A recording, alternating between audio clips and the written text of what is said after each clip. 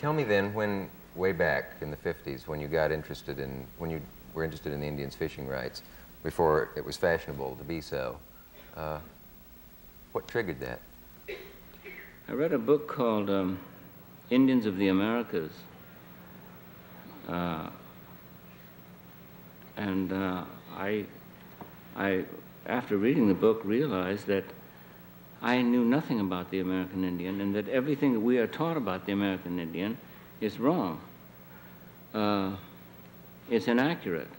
And our school books are hopelessly lacking, perhaps criminally lacking, in revealing what our relationship was with the Indian.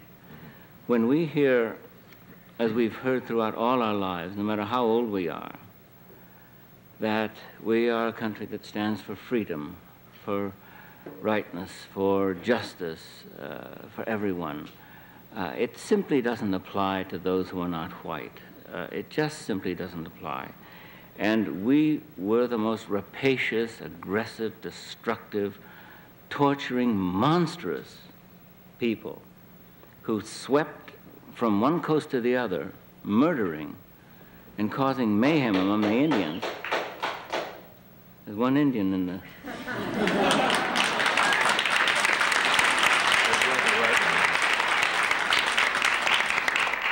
But that isn't revealed, because we don't like that image of ourselves. We don't like to see us. We like to see ourselves as perhaps John Wayne sees us. And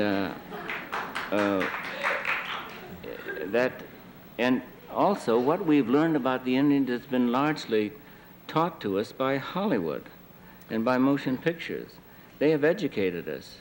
So we naturally believe that when the Indians came, that the wagons circled and the Indians rode around and subjected themselves to terrible fire and died at a ratio of 65 to 1. Both barrels of a shotgun would always get 2 Indians. Yeah, and that wasn't the way it was at all.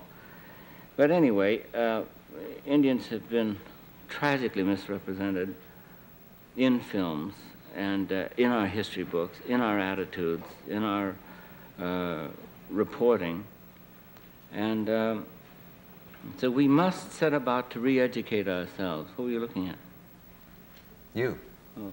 Oh, no, there's a message coming, but... Oh, okay. No, Huh? one thing I wanted to get into on that, too, was the subject of not only how the Indians treated on the screen, but off the screen.